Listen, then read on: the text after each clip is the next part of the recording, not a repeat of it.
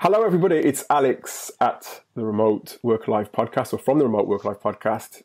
You're very welcome. Thank you for joining me today. And yet another special guest with me today. I've got Laurel Farrer with me today, and I've been following Laurel for a little while now. She's one of the very first people that I started to follow when I was considering remote work myself some 10 years ago. And I just really feel privileged to have the opportunity to have Laurel on the podcast today, because when it comes to knowledge and insight on remote work, there are people who are experts, and then there are thought leaders, and Laurel is really up there in terms of her thought leadership. She's a distributed operations consultant, and she collaborates with some of the world's top remote friendly companies to strengthen virtual operations, digital processes, develop long distance management strategies. She writes for some of the top magazines in the world, or top online publications about remote work, Forbes being one of those publications. So you can imagine that Laurel really knows her stuff. And in terms of her clients, I mean, a client is a list of the who's who in the world of companies, let alone remote companies. New York Times, Logitech, Upwork, Fast Company, Microsoft, Gallup. You know all of those names. So Laurel, thank you so much for taking the time to join me today. My pleasure. My goodness, I'm going to blush with an introduction like that. I appreciate it. Well, I'm going to tell it as it is. And we only have the very, very best on the Remote Work Life Podcast. And you certainly are one of those. So thanks so much for taking the time to join me, because I know you're so busy. You're appearing on podcasts here, there, and everywhere. So how is that all going? I'm sure you're pretty busy at the moment. Yeah, it's been a memorable month and a half, that's for sure.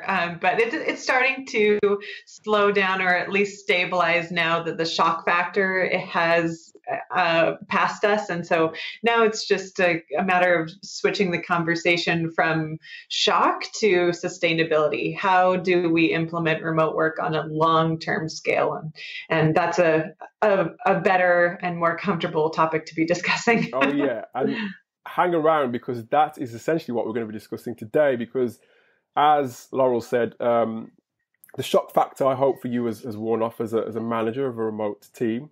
Whether that's because you've been forced into remote work, or because you're all of a sudden having to really just sort of, I suppose, amp things up a bit, or at least get things streamlined and steady. So we're going to be speaking really to you, managers of remote teams, today, to really help you to, I guess, take things to the next level now that you've started to get your feet under the table in terms of remote work, and you're trying to make it work for you, for your team.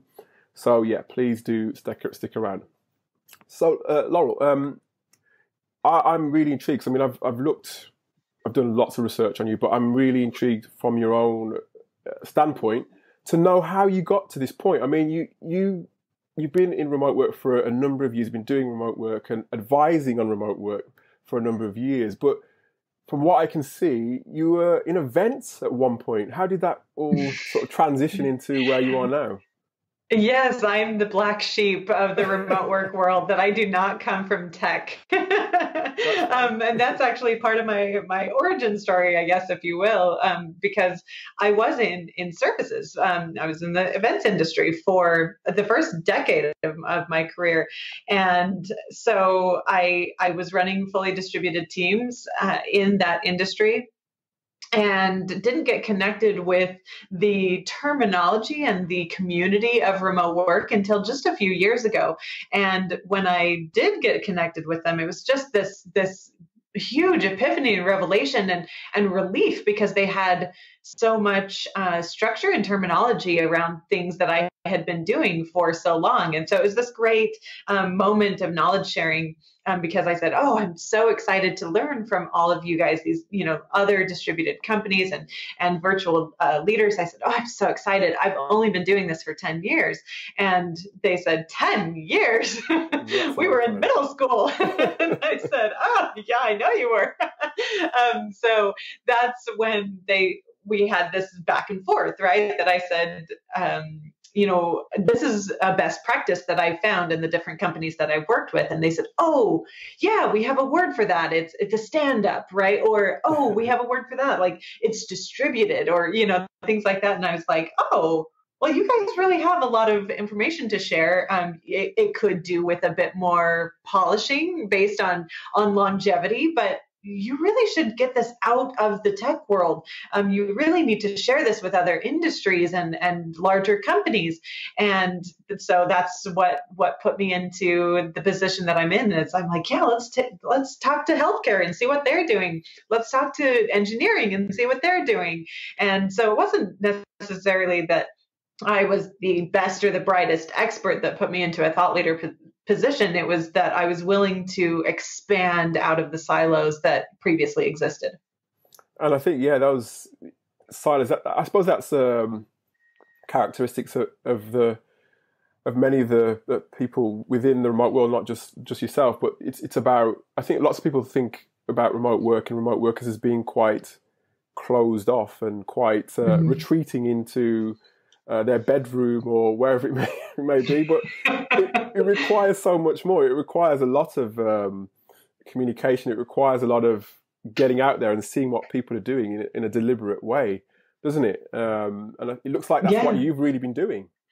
I love that. I've never thought about that as a symbolic macro representation of what we really epitomize as remote workers. But yes, you're absolutely right that you need to be much more transparent, much more proactive, much more consistent and open in your communication style. That doesn't necessarily mean that you need to be, extroverted or aggressive or any of those negative words, but just more open. And so, yeah, I've never thought of myself as an exemplification of that, but I guess I am. That's a fun thing to think about. Definitely. Not to mention you're appearing on another 2 podcasts today, I think. So that does require in itself a lot of networking, a lot of speaking. So yeah, just keep doing what you're doing. I love it. I really do love what you're doing. Thank you. In terms of, okay, so for you then, I mean, you're at Distributed. You're CEO of Distributed at the moment. But I suppose happily appears as your main 100% distributed role. Could you take me forward from there then in terms of how you sort of evolved into then becoming the consultant that you are today as well? Yeah, Happily was the largest distributed team that I managed, but how I actually got started in remote work was almost a decade before that. It was when I took my own team remote as, again, I was operations management. That's been my career until I founded Distribute Consulting. And back in the very beginning, it was me and the CEO of a small events firm in Colorado. And we were in a critical stage of growth that we were looking to save costs on real estate. We were just at that stage that we needed to get, the big downtown office to impress all of the clients. And so we were getting ready to make that jump. But the irony of the events industry is that you get an office, but during the busy season, you're never in it because you're always on site at the event. Sure. And so we were getting ready for that busy season. We were scaling up, hiring people, and we said, what if we just pushed pause just for a few months just to save on those real estate costs, and at the end of the season, we'll get the office space. And so that's what we did. And we never got the office. We were just so impressed with the employee retention and the recruiting benefits with the saved costs. I mean, we were a small business, and that really made or broke our bottom line. And we were just thrilled with the results that we saw. But at the time, I mean, this was 2006. So it was not cool then. It was not, trendy to be a distributed company.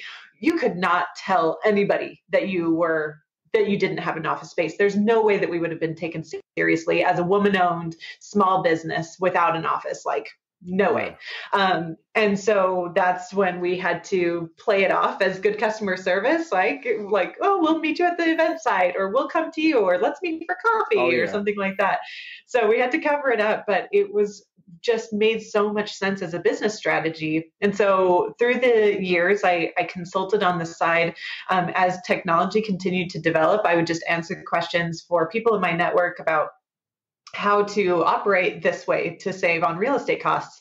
And so it was fantastic. We watched the evolution of video conferencing becoming accessible, and cloud collaboration with like Google Suite and stuff. And it was a really great process to be a part of and to grow and build.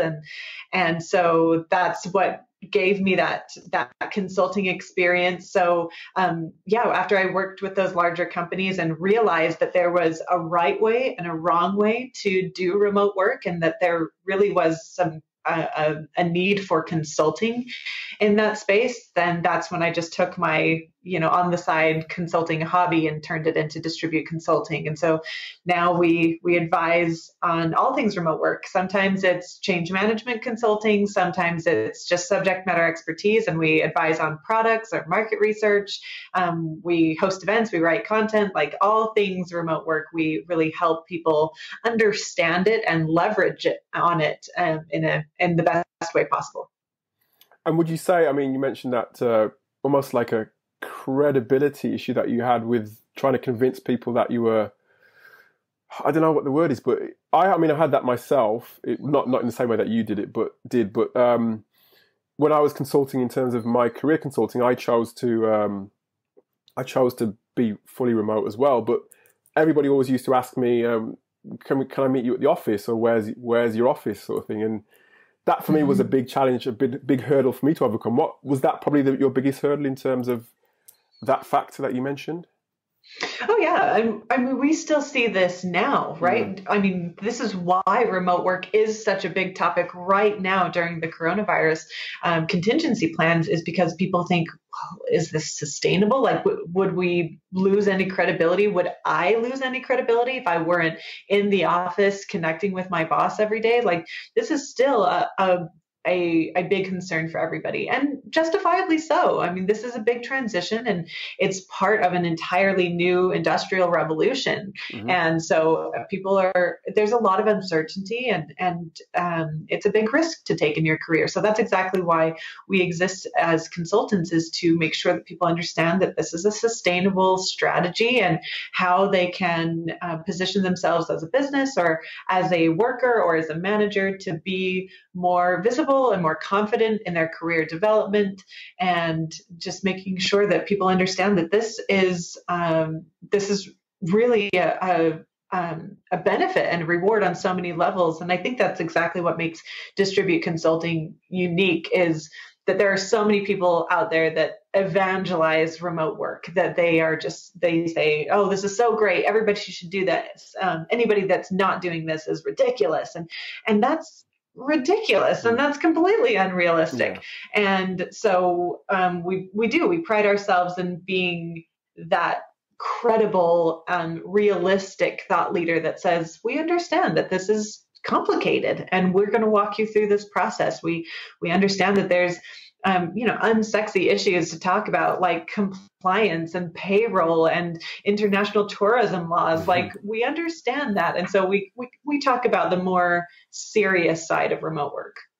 And again, you're also founder of the Remote Work Association. Does that association not always, but also sort of underline that point in terms of getting our credibility out there, getting our, having a credible voice for people within remote work? Is that what that's all about? Absolutely. This is all about building community. And when I started the Remote Work Association, it was never intended to be a large community like it is now. It was just meant to be a place where remote work advocates could really connect about the topic of remote work at a higher level. Because again, that's what I had been missing, because I was siloed in a different industry than tech. And so I didn't even know the term remote work until I was a remote work thought leader. The first time I heard the word agile was when I spoke at an international agile conference. You know, like it just, so much was siloed.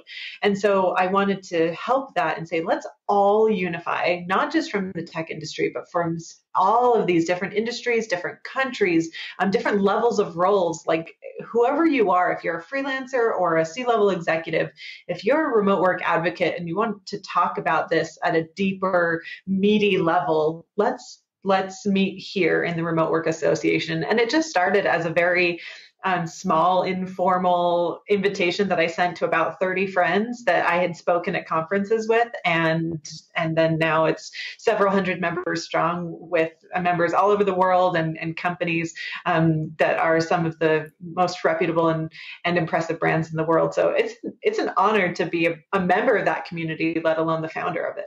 Tell us the URL for that. I want to share that out as well. I'll put it in the show notes too, obviously, because I think that's really important. Because, I mean, it feels like remote work is a movement, but it really, I mean, it shouldn't necessarily, I don't think it necessarily should be a movement in a sense, but it's good that there is some sort of movement, if you see what I mean. So what's the URL? Where can we find that? Yeah, that's the remoteworkassociation.com. And it's where thought leaders connect and can really ask each other questions and share their expertise with newcomers. And so we have a great campaign that's really taken hold during the coronavirus contingency plan wave of Keep the World Working. And so it's all about economic impact and business continuity during this time of transition. And it's where a lot of our members are offering free consultations to new leaders that have a lot of questions about remote work, but maybe don't necessarily need or can't afford full level consulting. Right. That's what they're providing through that association. And yeah, it's people that are actually credible experts, as opposed to, let's say, marketing capitalists that are taking advantage of good SEO and a strong news cycle. That's something that we really saw a lot of during March 2020, right? A lot of businesses, a lot of companies that said, oh, we're work from home experts. And we said, oh, okay, really? You have experience with this. Yeah, exactly. Because I remember 2 months ago asking you if you worked remotely and you said no. So yeah, it was a tricky time to navigate, but and it still is. So we want to make sure that people have access to true authorities and not just enthusiasts and not just experienced workers, but true, comprehensive, diverse thought leaders and experts that can help them through this transition. Make sure, guys, you check out the show notes. The link to the association will be in there, and have a look. And yeah, it was really disappointing in some ways to see you call them. What did you call them? Marketing. You was very polite in what you said. You called them marketing capitalists. I like that. Yeah, it was opportunistic people who are just jumping on the bandwagon of, oh, we can do this for your tech. We can do this for your team. We're remote this, remote that. It was, yeah. I know exactly what you mean. But yeah, it's been tricky. I'm happy for the support of remote work. You know, as advocates, this has been something that we've been working for a long time. So I'm happy to see that people are supporting and understanding remote work on a larger scale. However, as you mentioned, I'm a Forbes writer, and so there's a lot of press releases that come through my inbox and from people that are hoping that I'll cover it through Forbes, and I've started sharing them with my team at Distribute just so we can get a laugh together, because some of the capitalism that we've seen, the opportunistic marketing that we've seen, is just absolutely hilarious. I've seen like a smoothie shop that was trying to capitalize on this. That I've seen like stuffed animals. I've seen just like false eyelashes. Really? How? I know. I'm like, wow, okay, that's my market, and my competition has changed a little bit in the past month.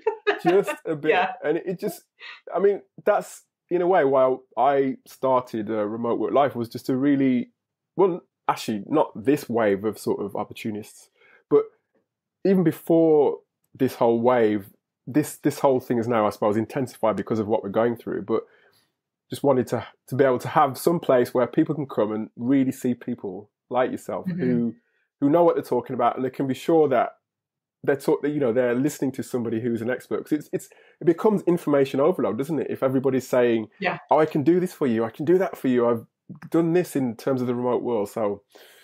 Yeah, it doesn't make it easy at all. And it can be very dangerous as well. Absolutely. If you're listening to people that have no idea what they're talking about, you can put your company in a lot of danger. That's the problem with change management towards remote work in general, is that typically it's a very careful, meticulous, well-planned, strategic process that takes at least 3 to 6 weeks minimum, if not 3 to 6 months. And now we saw the entire world do this overnight, and then they think, oh, well, now I'm a distributed company. Click, I'm done. Check. That was easy. And that's not the case at all. It is not just a matter of sending your workforce home with a laptop. And if the only perspectives that they see is this noise of these opportunistic marketers that are saying, it is that simple, and yes, this is so great, and if you're not doing this, you're stupid, and here's a comic book that I wrote about remote work, all of these ridiculous messaging.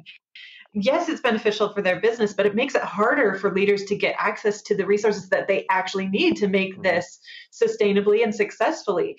And so, yes, I highly recommend that all of these leaders understand that allowing remote work is very, very different than actually adopting remote work. And in order to do it successfully, you need to adopt. You need to make changes to your learning and development teams, your onboarding systems, your talent acquisition funnels, your policies, your infrastructure and communication channels, your org chart. Everything needs to be evaluated on a very serious level. And so make sure that you screen your consultants and your subject matter experts very, very carefully. Yep, and there's going to be a lot of them popping up in your inbox or on your LinkedIn feed. So yeah, you do have to really scrutinize them. In a way, it's kind of on the other side of things. It's like you said, it's quite dangerous, because I get a lot of people, for example, on the side of job seekers who are trying to, get into remote work, and they're faced with like a plethora of people sort of claiming to offer that sort of facility, because they're using it as a means of marketing their business, as opposed to what the business is about. They're saying, they're using that as their main banner to get people involved, and that in itself as well is also it's pretty dangerous too, because people get burned from those sorts of experiences. So if you adopt it correctly, you can make a lot of money from, or I should say, save a lot of money from adopting a remote work model. I mean, the average is about $11,000 to $20,000 US dollars per worker per year, if you adopt it correctly. However, if you don't, it can cost you that much, if not more. So yeah, you really put you're taking a risk if you are consulting the wrong authority. Absolutely. And on that, let's talk a bit about them, because we're here to sort of really help managers of remote teams, and some of whom have been put in a situation where their hand has been forced into the scenario that they're in. Others where I guess remote work is something that they've been doing for a little while, but there's still areas that they need to improve within their team as well. What steps, Laurel, can managers take to really help their team to become better remote workers? Well, obviously, long term, I would suggest working with a consultant to really review and optimize your remote work model. But in the short term, we all just need a Band-Aid right now, right? So as a benchmark for an emergency contingency plan, I recommend that every single leader do a minimum of 3 things.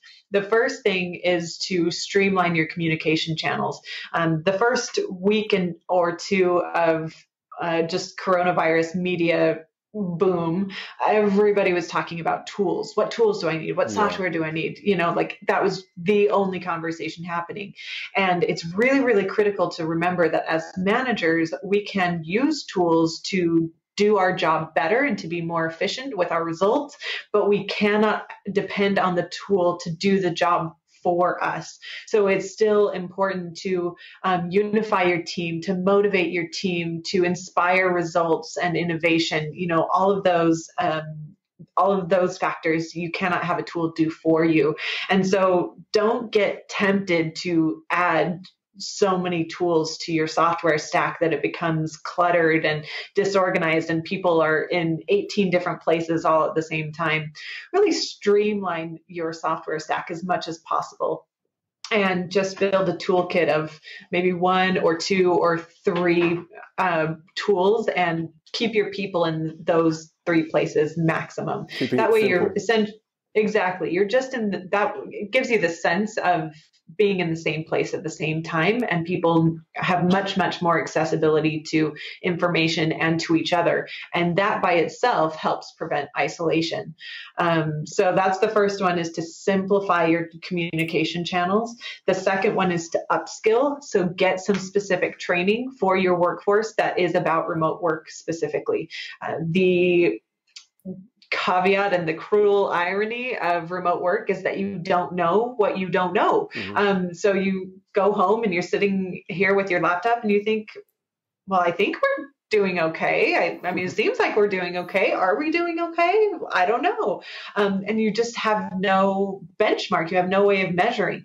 And so that's another reason why it's critical to get connected with a consultant or an expert that is from your industry that can say, this is where you need to be as a benchmark, and let me give you that training to fill the gap between where you are now and where you need to be. And so that's workforce training on skills like self-management. That's leadership training on how to manage and supervise productivity without sensory supervision. Like there's all of these components that you need to be thinking about.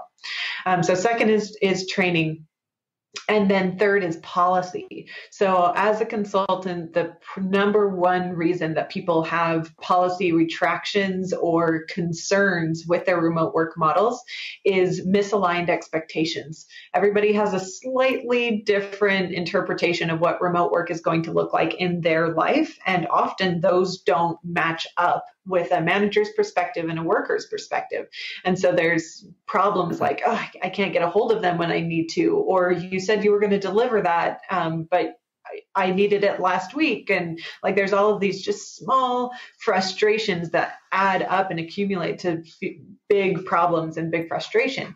And so developing a remote work policy and just having a discussion as a team about what is going to be expected of us to make this work is absolutely essential, not only as a legal document, but as a team agreement as well. And on the Distribute Consulting website, we have a free policy download for everybody, because we do feel like this is so essential for everybody to know about and to have.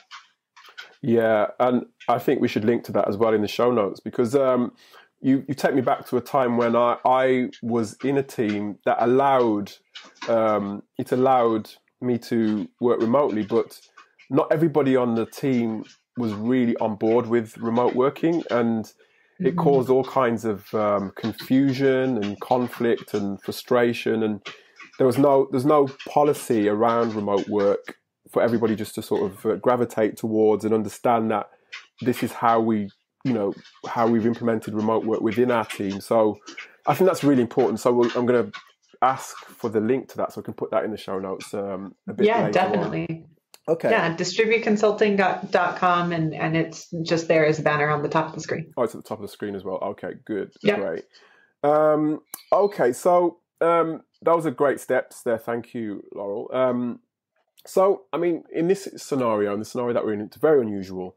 As I mentioned before, lots of people, managers, teams have been forced to go the way of remote work, unfortunately for them. And they may have a mix of skill levels.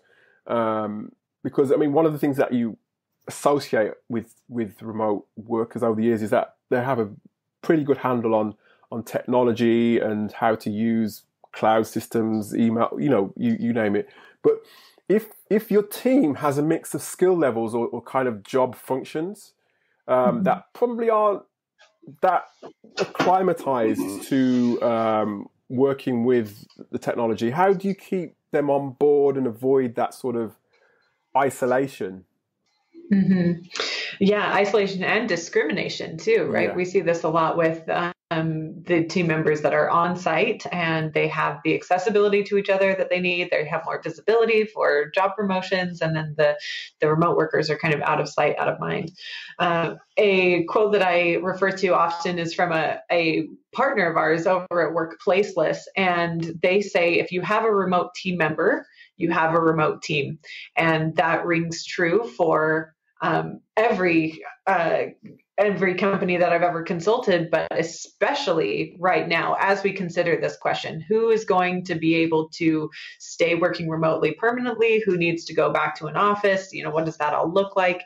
And so that's part of what we do at Distribute, is that we evaluate each role and we identify how much do they need to be on site, how much can they be off site, how does that impact the org chart, all of those questions.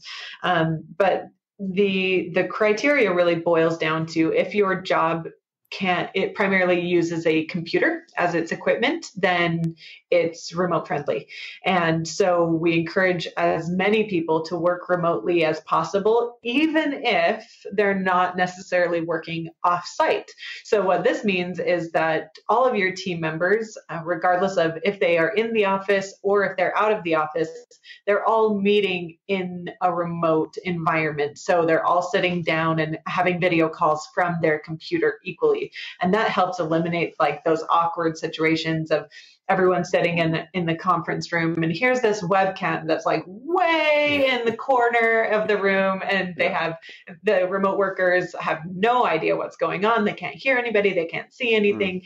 And that's what's really creating those discriminatory factors. So yeah, we encourage everybody to implement the same workflows and collaborate in the same communication channels, whether they're on site or off site. Yeah, I like that. Nice simple sort of way of doing things that keep things simple here. That's good. So what should managers do to help their team? Because I mean, again, even as a I suppose a remote worker or somebody who's working in a distributed team, there are challenges, and one of those challenges is, keeping the whole mindset on top of things where that's concerned. What should managers do to help their team with the psychological challenges of the current remote work situation?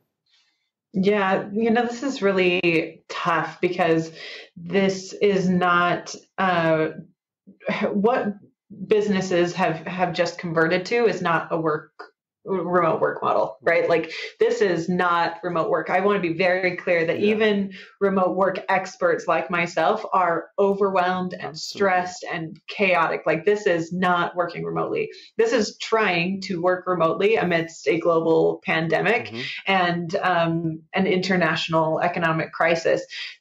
And meantime, trying to take care of ourselves, take care of our family members, our loved ones, combining our entire lives into our homes.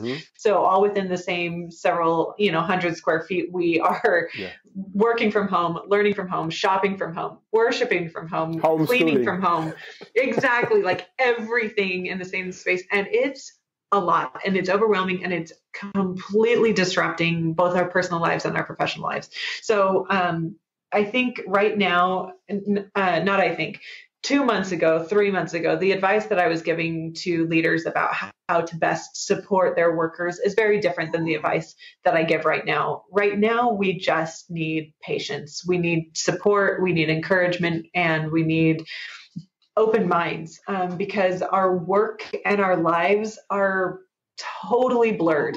And, typical advice like, yes, you should arrange childcare and enforce quiet environments and things like that. That's unrealistic. Like, that's not going to happen right now. So right now, we just need to accept that work and life are the same thing right now, and we need to be okay with that and encourage and allow our workers to be their whole selves. And that might be taking a break to make lunch as mom, or it might mean taking a break or taking a day off to go attend to a sick loved one or something like that, or volunteer work in emergency crew or something. But our personal lives are flexible, our work lives are flexible. So right now we just need a lot more patience and acceptance from everybody as a temporary solution. And if people, this is Maslow's hierarchy of needs and action, right? Mm-hmm. If people feel that safety, they feel the emotional safety, they feel the financial safety of, I'm not going to lose my job if I'm not perfectly online at 12:03 p.m. If they feel that acceptance as a whole person, then they will feel more relaxed and relieved and will be able to focus on productivity and output more than if you were just enforcing and driving results. And it requires a whole different, as a manager, it requires a whole different, not just a mindset in terms of your managerial skills, but just the way you relate to people. Because can you imagine a manager who was perhaps really hands-on and looking over the shoulder of their employees to now be in a scenario where they're having to just completely, take not a back seat, but kind of just completely change the way that they manage people. It must be a challenge. It is, absolutely. So much of our management styles as office leaders are sensory and totally on a subconscious level. We don't realize this, right? Like, this is a derivative of historical office environments, where they came from. This all came from the Industrial Revolution, where we had physical equipment and physical products and physical workflows and physical supervision. We can see work happening. We can see goods being produced. We can see people talking. We can hear phones ringing. Like, this all tells us that the day is being productive. However, for knowledge workers specifically, our products have become virtual, our workflows have become virtual, our equipment has become virtual, and so it now makes sense that we need to update our management and supervision styles to also be virtual. And so, yes, this is a really critical piece of that upskilling and that training that we were talking about earlier, is that we need to understand what the difference is. It's not a big difference, but it is a very important and intentional difference on how to measure productivity, how to support and offer feedback, how to build relationships and empower productivity and efficiency. Like, all of those things need to be adjusted for a virtual environment. Mm-hmm. And it's a massive, remote work is a culture shift in itself, but imagine it's almost a culture shift in lightning speed. As you used to be in an office in January, now you're in now you're working from home. So the whole culture of your organization is like just changing literally overnight, Yes, and we see that on the consulting end too, that previously all of our clients, even if they were coming to us hesitantly, they were still coming to us, right? Like, we can see that we need some help with remote work. We're here, we're willing, our minds are open. And so therefore, we're ready to engage with your consulting services. But now the market is so diverse. It's people that have previously never thought of themselves as remote friendly ever.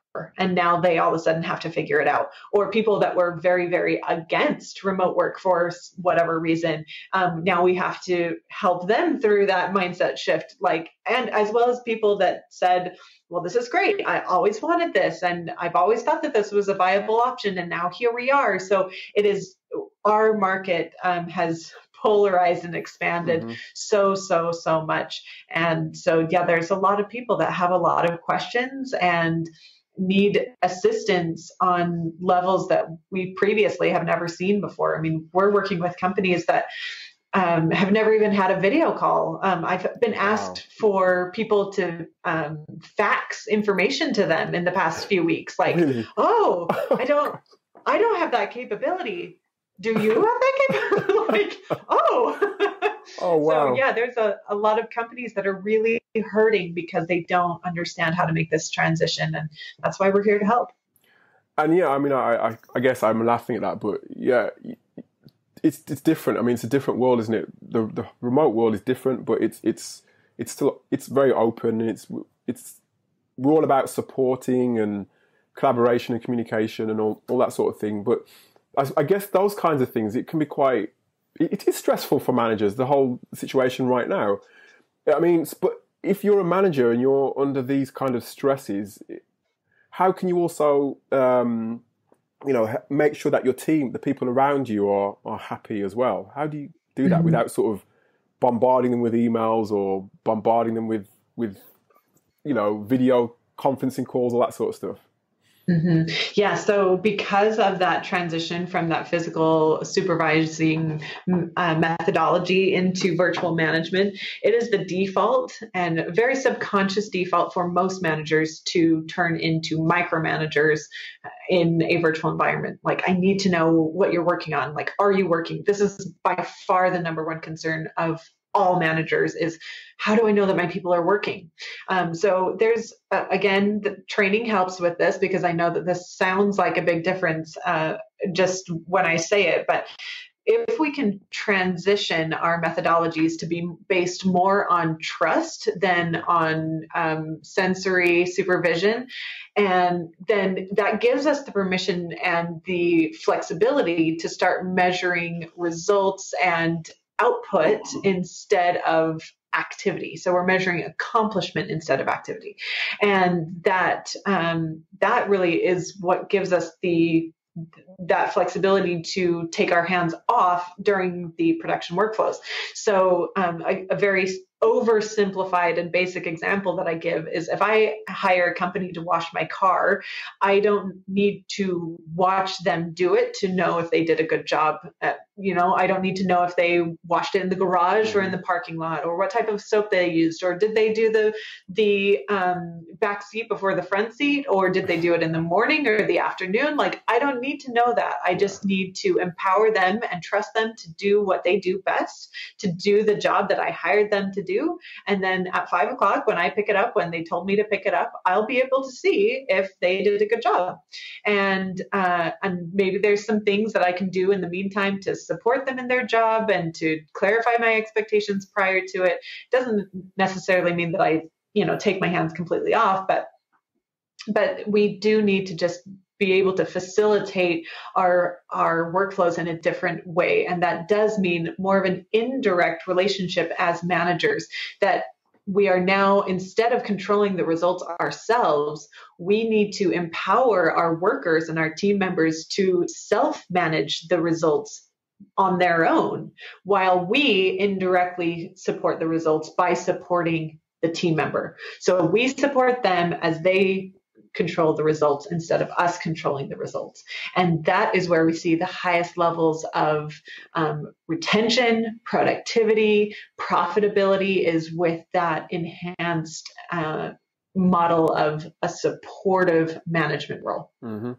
I love that analogy though with the car. I really like that, because obviously when the car's finished, you'll be able to see it's nice and clean and shiny, won't you? Without having to be there. I love that. I might use that in the future if that's okay with you. Yeah. I'll quote you on that. Thank you. Credit. Appreciate that. Excellent. I mean, tell you what, every time we cover an answer, I get more questions coming into my head, but I know that you're really busy, and I don't want to take up too much more of your time, Laurel, but I just wanted to ask you just another couple of questions before I let you go. We can do it part 2 another time. That would be great. Excellent. Good. What I suppose when you're not working, what kind of things are you doing in a normal scenario? What other kind of stuff do you normally do? I was going to say, like, right now, Not that's right now. a very short answer. No, this is really important because, ironically, as a segue from what we just talked about, most managers are so panicked, right, that their remote workers are not going to be working during the hours that they say that they are going to or that they need to.